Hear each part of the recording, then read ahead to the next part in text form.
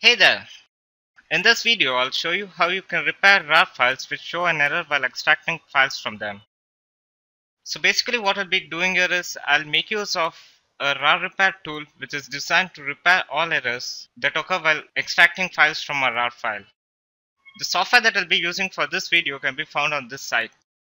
You can just visit this link and hit the download now button to download this RAR repair tool onto your computer. Now that I have this application installed on my system, I'll just run the software and I'll show you how easy it is to repair and extract all files from your RAR archive. So here's how the main screen of the software looks like. On the main screen of this application, I find a button called Browse. Clicking on Browse will let me browse and select the RAR file which needs to be repaired. So what I'm going to do here is I'll select the RAR file on my computer and then click on the Open button. So once I've selected the RAR file, I'll have to repair this RAR file. So what I'm going to do here is I'll click on the repair button that I see down here. The software repairs my RAR file and then gives me a description of all the files that were present in the RAR archive. I'll click on the next button that I see on the software. And on the next screen, I'll select a folder to save the repaired RAR archive. I'm going to save it to a folder on my desktop and then click on OK.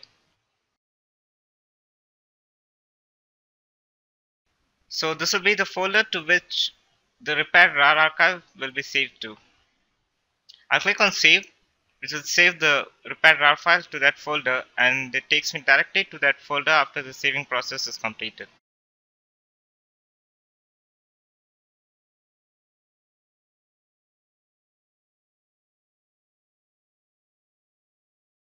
So here's the repaired RAR file with all its contents still present inside. So it's this easy to repair RAR files on your computer which shows errors while extracting files from it. So if you have RAR files that are showing errors while extracting files from it, then you can just visit the link that I provided below and download the RAR repair tool onto your computer. It just takes a few minutes to repair your RAR files. Thanks for watching.